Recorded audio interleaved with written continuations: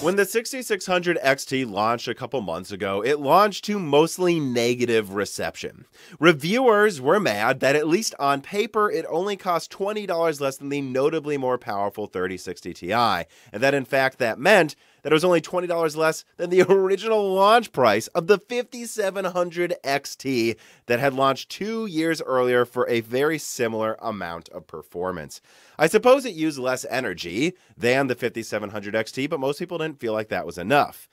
Now, at the same time though, I feel like a lot of people missed that the actual street price was far below its main competition though, the RTX 3060, that it generally outperformed at lower power. And unlike other launches this year, it was actually quite gettable on launch day. A micro center I used to use in Illinois literally had the 6600 XT in stock hours after I woke up and at MSRP, and distributors I talked to confirmed they had received far more day one stock of the 6600 XT all over the world than any previous RDNA 2 launch this generation. So, in other words, what am I saying? There's no way around it. The 6600 XT was priced for the current market. It just so happens that the current market has horrible pricing and availability. And at the end of the day, though, AMD considered it a win. It was, on average, cheaper than the 3060s you would find in stores next to it, and it also was supplied in better numbers more consistently to desktop. Even today, when I check, I can see a 6600 XT is in stock at that old Micro Center I use, and that it's marked up some, but not as much on average as what the 3060s would cost if they were even in stock, which they're not. And so, yeah, internally, AMD considers the 6600 XT launch a win against Nvidia, just one that nobody really noticed. But it's just the start. It's just the first card in the 6600 series. A cut-down model is coming, and I want to talk about what I know about its pricing and availability. But first, an ad from a sponsor. There you go.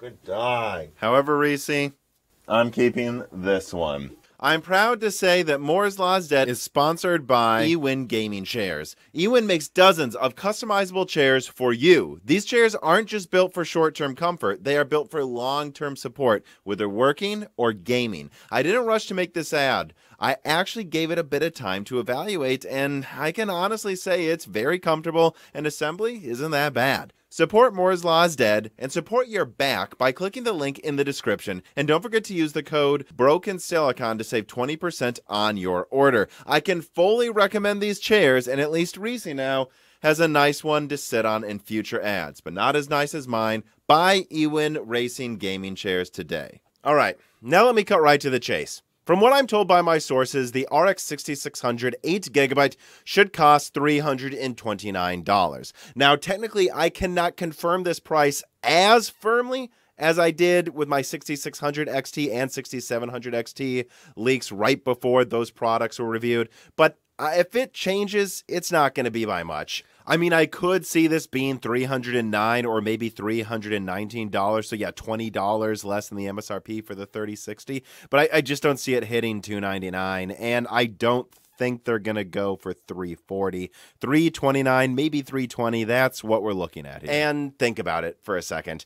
The 6600 XT was $20 less than the 5700 XT that it was slightly stronger than at some resolutions. So it's common sense to think that a 6600 non-XT would be $20 less than the 5700 non-XT. And if we go to video cards and look at the performance in their chart, which I was told very similar information the night before they dropped this article, so as far as I'm concerned, this should all be correct.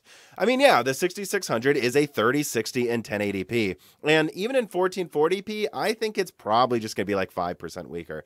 I mean, people panned the 6600 XT's 1440p performance, but if we look at the averages, it wasn't really even worse than the 3060, even in 1440p. So yeah, this is something that should simply trade blows with a 3060 while using substantially less energy than the 3060 and at an MSRP that is certainly competitive with the fake MSRP of the 3060. And Well, frankly, I think this will actually be the card to get over the 6600 XT. The 6600 XT is about 15% more money for only 7 to 11% more performance. And this performance is already, in my opinion, kind of overkill for 1080p, which is probably what you're buying this card for.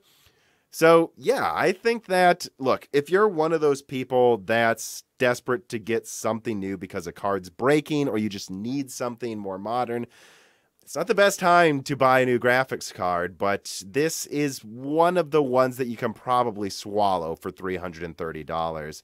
And I'm actually told that it should have launch volume similar to the 6600 XT, if not higher, and they are supposedly also ramping up mid-range and low-end card supply into Q1. So, I don't know. This is probably going to be another pathetically competitive win for AMD, at least temporarily. But Nvidia doesn't like losing. What are they going to do? Well, I'm actually told that the 3050 Ti is currently not on the horizon for a desktop release, and that's because it's just too weak. And they only really want to use GA107 for laptops with 4 gigabytes, and that 4 gigabytes really isn't enough for desktop. In fact, I'm told that Navi 24 could be powerful enough to make any 3050 Ti desktop launch look silly in comparison, which if I look at benchmarks of the 3050 Ti on laptop, yeah, it's weaker than the 2060 laptop at the same TDP. And remember, the 2060 laptop edition literally was a 2060, just clocked lower. So it's conceivable that if there was a desktop version of the 3050 Ti, it would effectively just be a 2060. And at least in laptop, though, they can, only use 4 gigabytes and save some money, and the die is smaller. But on desktop, there's kind of no advantage to launching a 3050 Ti over, well, just launching the 2060 again. And yeah, I'm told that these rumors of a 2060 relaunch with 12 gigabytes is actually something that's gonna happen. From my perspective, I don't know why they wouldn't just keep it with 6 gigabytes and try to get it below 300, but I'm told that in Q1, a 2060 12 gigabyte should launch below the 3060 12 gigabyte, and that's kind of Nvidia's long-term plan to combat low-end RDNA 2 and low-end Intel Arc. And while I'm sure the street price of the 2060 will on average be below the street price of the 3060 on desktop, I'm not going to guess what the MSRP or average street price is going to be because, well, the fact that it has 12 gigabytes of GDR6 tells me that I find it hard to believe that this is going to be below $300, that it's probably going to have a street price right next to the stronger 6600, a 6600 that uses substantially less energy, being a 7 nanometer versus a 12 nanometer card. But I guess Nvidia's just hoping people go to the store, see a 12 gigabyte Nvidia card next to an AMD one and go, oh, I'll buy Nvidia. That's at least what it seems like. And one more thing I will say before I let you go is that this is not the only thing Nvidia has coming by the end of Q1 to combat both low-end RDNA 2 and low-end Intel Arc. The 3060 Ti is kind of a waste of space right now. They don't need to disable almost any GA104 cards down that low, and they would rather save them than for like 3070s and 3070 Ti's that they can often sell for over $1,000 right now. So yes, there are some other super things coming from Nvidia, most likely by Q1 as well, but you're going to have to wait to hear about them for another video coming from me soon. This video was talking about the 6600 pricing and why a 2060 12 gigabyte is emerging. It's because the 3050 Ti just seemingly doesn't cut it.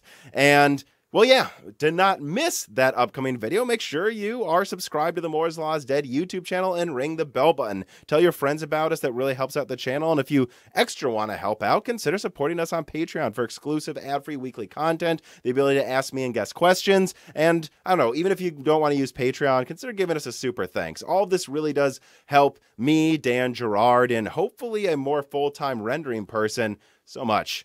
But as always, no matter what, thank you for watching.